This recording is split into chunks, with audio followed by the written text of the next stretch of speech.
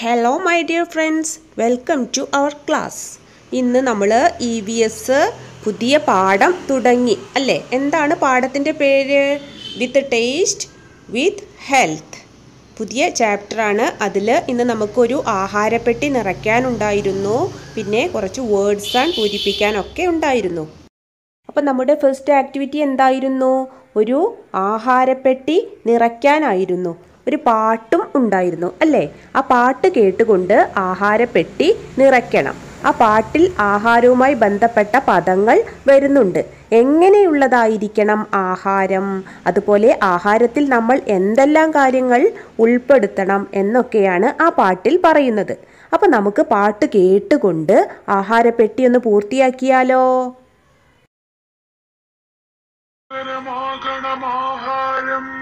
രുചികരമാകണമാഹാരം പോഷകമാകണമാഹാരം പോഷണമാകണമാഹാരം. നമ്മുടെ നാടൻ വിഭവങ്ങൾ ആഹാ എന്തൊരു രസമാണ്. നന്നായി വളരണമെങ്കിൽ നാം നല്ലതു തിന്നേണം. ചോറും പയറും പച്ചക്കറിയും നിത്യം നമ്മൾ കഴിക്കണം. പാലും പഴവും മുട്ടയും അങ്ങനെ മുറ തെറ്റാതെ കഴിക്കണം. മീനും ഇറച്ചിയും ആവശ്യത്തിന് വേണ്ടുന്നോരു കഴിക്കണം.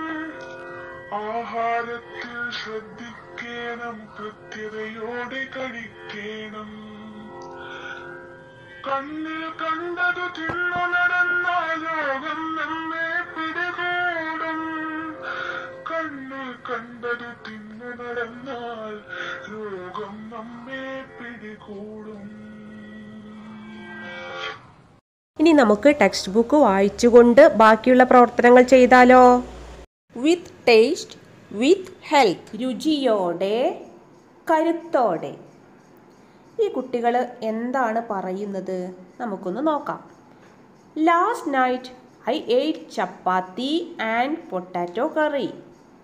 ഇന്നലെ രാത്രി ഞാൻ ചപ്പാത്തിയും കിഴങ്ങുകറിയും കഴിച്ചു.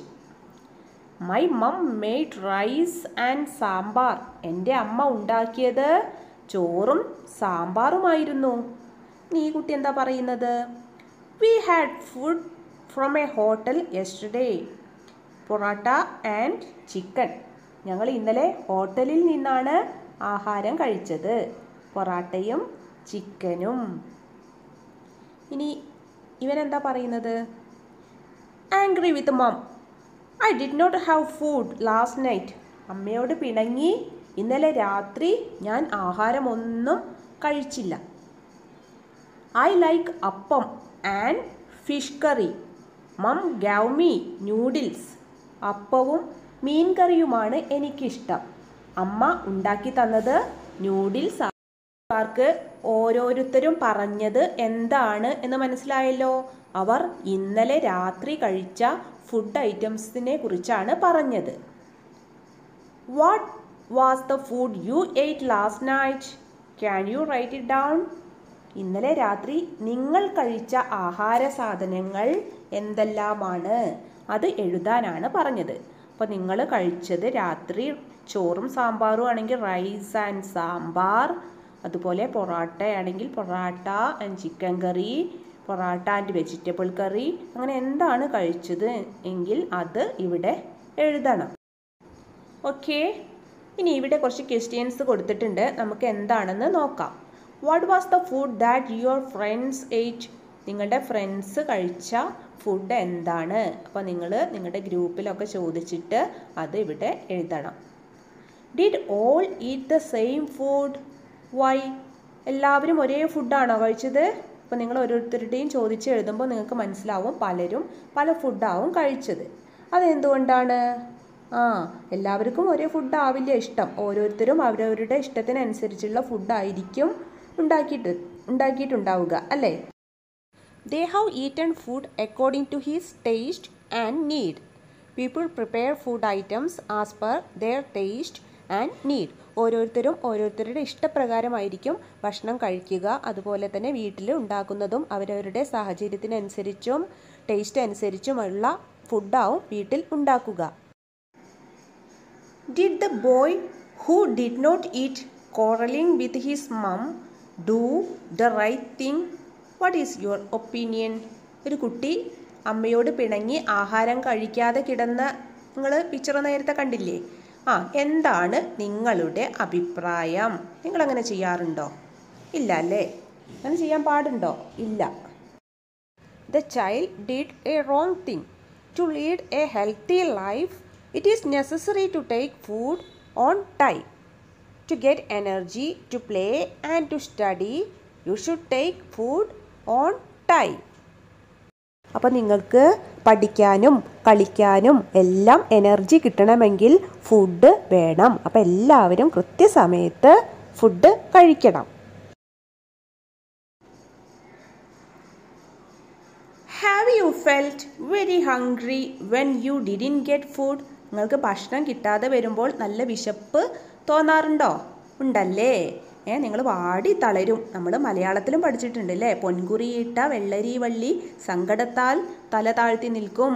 അവയ്ക്കും നമ്മളെ പോലെ തന്നെ നിങ്ങൾക്കും അങ്ങനെ തന്നെയാണ്. വിശപ്പ് അതുപോലെ വെള്ളവും ഒക്കെ കിട്ടാതെ വന്നാൽ വിശപ്പ് അനുഭവപ്പെടും. What is next? What are the food items you like most? Why?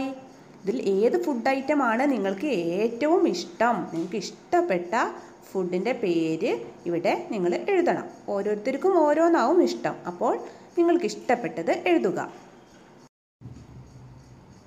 We mainly use food grains like rice and wheat in our food. നമ്മൾ വീട്ടിൽ ഏതാണ് സാധാരണ ഉപയോഗിക്കുക? അരി, ഗോതമ്പ്. റൈസ് ആൻഡ് വീറ്റ്, അരിയും ഗോതമ്പുമാണ് ആഹാരത്തിൽ മുഖ്യമായും ഉപയോഗിക്കുന്നത്. What are the other food grains beside these? ഇത് കൂടാതെ, besides ഇത് കൂടാതെ what are the other food? വേറെ എന്തെല്ലാം ധാന്യങ്ങളാണ് നിങ്ങൾ ഉപയോഗിക്കാറുള്ളത്? മെയ്സ്, എന്താ മെയ്സ്? ചോളം. Finger millet, ragi. Little millet, ചാമ. ഫോക്സ്ടെയിൽ millet, തിന. ഇവയൊന്നും ചിലപ്പോൾ നിങ്ങൾ കണ്ടിട്ടുണ്ടാവില്ല അല്ലേ? തിനയൊക്കെ കിളികളൊക്കെ ഉള്ളവർ വീട്ടിൽ കിളികൾക്കൊക്കെ കൊടുക്കാൻ വേണ്ടി വാങ്ങിക്കൊണ്ടുവരാറുണ്ട്. ഇപ്പോൾ ഇതൊന്നും നമ്മളങ്ങനെ ഫുഡ് ഐറ്റംസിൽ നമ്മൾ ഉപയോഗിക്കാറില്ല കൂടുതൽ. രാഗിയൊക്കെ നിങ്ങളുടെ വീട്ടിൽ കാണും, നിങ്ങൾ കണ്ടിട്ടുണ്ടാവും അല്ലേ? What are the food items prepared in your house using rice and wheat? Complete the word verb below. ഇവിടെ ഒരു വേർഡ് വെബ് കണ്ടില്ലേ? അപ്പോൾ റൈസ് ഉപയോഗിച്ച് ഉണ്ടാക്കുന്ന ഫുഡ് ഐറ്റംസ് ആണ് ഇവിടെ എഴുതേണ്ടത്. അതുപോലെ വീറ്റ് ഉപയോഗിച്ച് എഴുതുന്ന ഫുഡ് ഐറ്റംസ് ഇവിടെയും ചേർക്കണം. അപ്പോൾ റൈസ് ഉപയോഗിച്ച് എന്തെല്ലാമാണ് നിങ്ങൾ വീട്ടിൽ ഉണ്ടാക്കാറുള്ളത്? യെസ്, നിങ്ങൾക്കറിയാം അല്ലേ? ദോശ, പുട്ട്, അട, പത്തിരി, ഇഡലി, അപ്പം, അങ്ങനെ ഓരോ കാര്യങ്ങളായിട്ട് എഴുതിയാൽ മതി.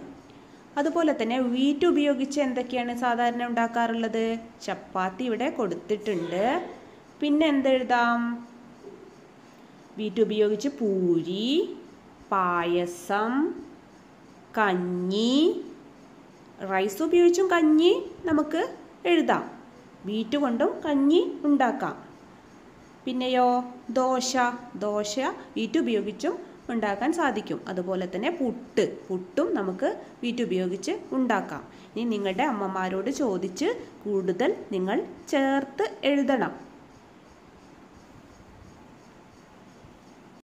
നമ്മുടെ നെക്സ്റ്റ് ആക്ടിവിറ്റി എന്തായിരുന്നു?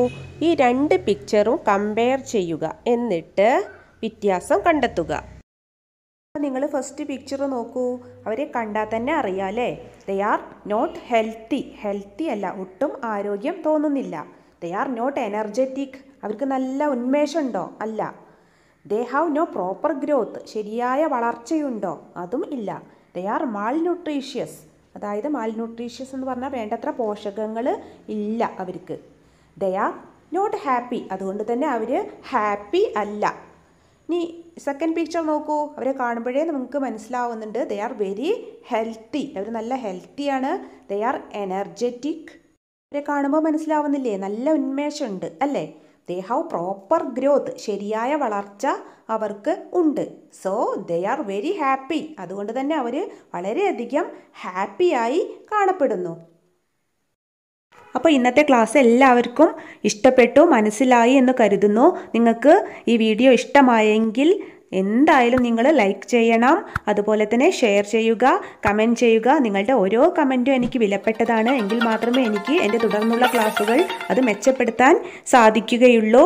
അപ്പോൾ നിങ്ങളുടെ കമൻറ്റ് പോസിറ്റീവ് ആണെങ്കിലും നെഗറ്റീവ് ആണെങ്കിലും തീർച്ചയായും നിങ്ങൾ കമൻറ്റ് രേഖപ്പെടുത്തുക. എൻ്റെ ചാനൽ ഇതുവരെ സബ്സ്ക്രൈബ് ചെയ്തില്ലെങ്കിൽ സബ്സ്ക്രൈബും ചെയ്യുക. Okay, thank you.